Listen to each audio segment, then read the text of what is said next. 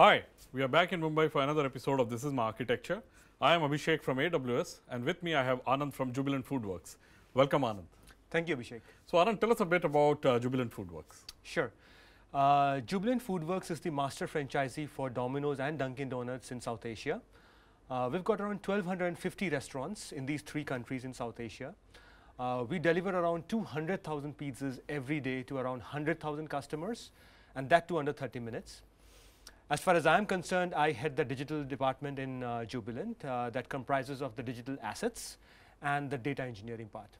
So, that's a lot of customers you have, and you're looking at one of your customers. So, every time I order pizza, you are kind of responsible for ensuring that I get it on time. Yeah. Right? That's fantastic. I mean, to run a business like Jubilant FoodWorks, I mean, I'm sure there are plenty of challenges, right? So, why don't you share, what are those things that keep you up at night? Sure. There are multiple challenges that we are trying to solve by being present on the given architecture.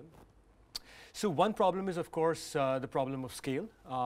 Since we hit around 1,000 or 1,500 orders per minute during our peak hours, ensuring that we are up during lunchtime, during dinner time, during weekends, during festivities, that's of course a big challenge. But in the context of today's discussion, the primary challenge is data availability. I see. Before we had our presence on AWS in the form of a data lake, one of the biggest problems was multiple versions of truth.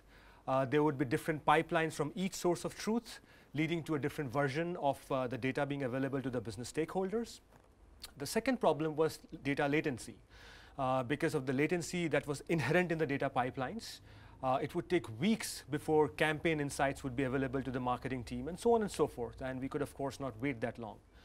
So, and these 2 problems and many more we are trying to solve by being present on the data warehouse provided by AWS. Fantastic. So, why don't you take us through how you've solved these problems? Sure.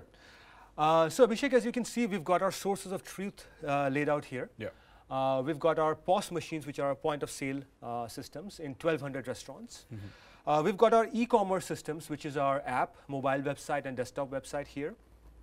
Any transaction that happens in the e-commerce part, which of course flows into our POS machines so that they can be served from the restaurants. Yeah. It also flows into our e-commerce database, which is a MySQL system. Data from the POS machines that flows into a consolidation server, which is on AWS Cloud. From the e-commerce database, we use AWS database database migration service to take that data into a raw layer in S3, which is our data lake. We've got our own ETL scripts that transform this data and load it into S3 from the POS database. So this is the raw layer which all of this data goes to. Okay, so I see all of your data is sitting in S3 here. I see you're using Redshift, Redshift Spectrum, EMR here. So tell us how these services are being used. Sure. So Redshift is essentially our data warehouse. But before we get there, what happens is that, like I said, all of this data gets dumped into a raw bucket, which is all the data dump. Yeah. We then use EMR jobs to move that data back into a curated layer, which is another bucket within S3. Yeah. That curated layer is used to feed third-party services as well. But again, we use EMR to move that data from the S3 bucket, the curated layer, to Redshift as well. Okay, so you're loading the data there. Yes, yeah. that's correct. Okay. But we load only the hot data. Okay. So in the context of Jubilant, we define hot data as data that's relevant to around the last 5 or 6 months. Okay. Anything beyond that is cold or warm data that resides within S3.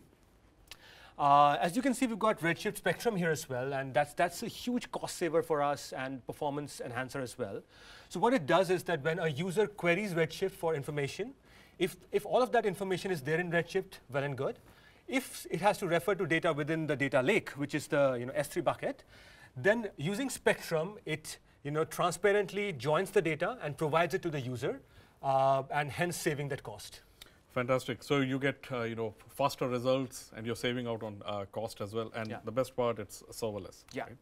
Right? Great. I also see you have Athena here, right? So while you have Redshift and Spectrum, tell us a bit about what Athena does here. Oh yes, Athena has been a lifesaver. Yeah. And I'll tell you why. Because you know, there's only 5 or 6 months of data in Redshift, but years of data lie within S3. Okay. And the business often needs to refer to that data. For example, year-on-year growth, quarter-on-quarter growth, and so on and so forth.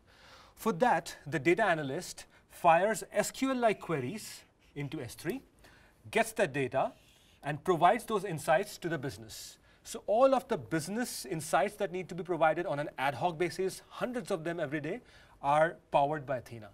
Right. So basically, you know, what you're focusing on a day-to-day basis is the last 5-6 months of data. Yep. That's your hot data. So that's the transactional data you're working with. So you're using Redshift and you're further optimizing it by using Redshift Spectrum. But for the business users who want to access data beyond last 5-6 months, you know, the data still resides in S3. Yeah. And you, instead of running your own infrastructure, managing your own servers, you simply use Athena, which is serverless, and you get hold of those data, right? Yeah. I think this is really you know, great. I mean, it's a very clever way of using various analytic services that we have. So what's next on the roadmap? You know, how are you iterating over it? Oh yes, we are just getting started. Yeah. So we talked about a few sources of truth here. Yeah. 2 key sources of truth, which is our HRIS, which is the human resource data, that's yet to be plugged in. And we've got our inventory data from SAP, that's yet to be plugged in. So those are key components, and that's coming up soon in the next phase. The other thing that I'm really looking forward to is SageMaker, because we've got all our years of data here, and that can be used as training data for the SageMaker models, which will power our forecasting engines and our personalization engines, both to be used for enhanced consumer experience. Fantastic. You know, makes sense. You already have quite a bit of data in S3, and then you mentioned you're pulling in data from other sources like SAP into it as well. And of course, with SageMaker, it's really easy to, you know, build, train, and deploy your model and get more insights, you know, and do forecasting on it, right? This is fantastic, Anand. I learned a lot, you know, about your architecture today. You know, thank you for coming and sharing all these details with me. And thank you for watching This Is My Architecture.